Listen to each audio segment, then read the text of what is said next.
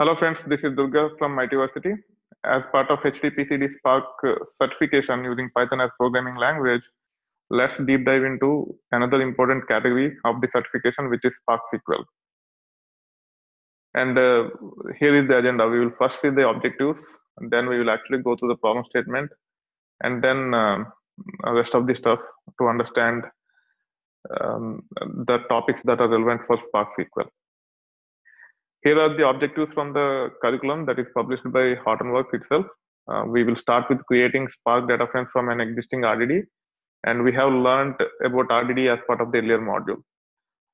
And then we try to perform operations on the data frame, write a Spark SQL application, use Hive with ORC from Spark SQL, and write a Spark SQL application that reads and writes data from Hive tables. And based upon the published objectives, the curriculum is chosen, even though the words are not exactly the same as per the objectives, but they can be easily related between the agenda and the objectives that are taken from the certification curriculum. So here is the data model which we will be using. The data model simulates a online e-commerce platform, and it has 6 tables in it: customers, orders, order items, products, categories, and departments.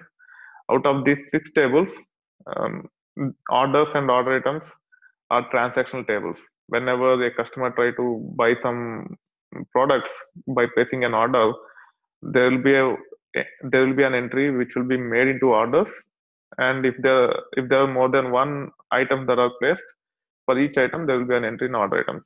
So orders and order items are transactional tables in this module of an e-commerce platform, which is nothing but order management system. And then customers will store the customer level details, which is kind of master data. And then product catalog is normalized into 3 tables: products, categories, and departments. Okay, so products are grouped into categories are grouped into departments.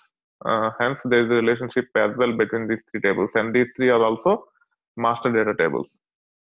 And now, if you look at the problem statement, it has multiple things in the problem statement.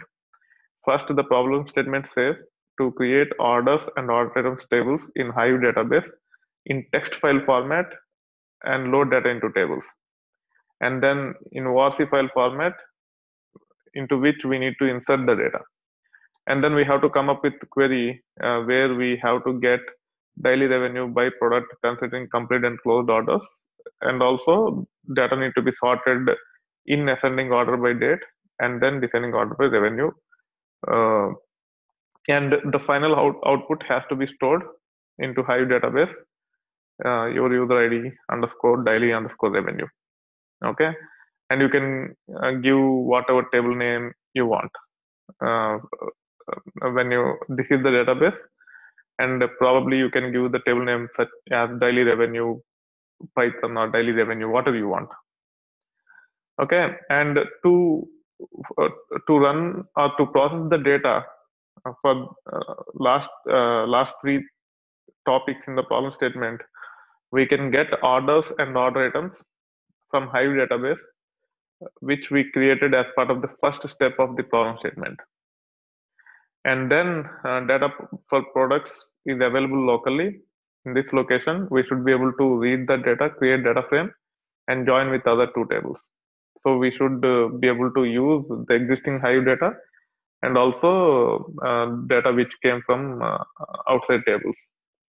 And finally, the solution need to be stored in this location on the local file system of the gateway node, and we will see that as we proceed.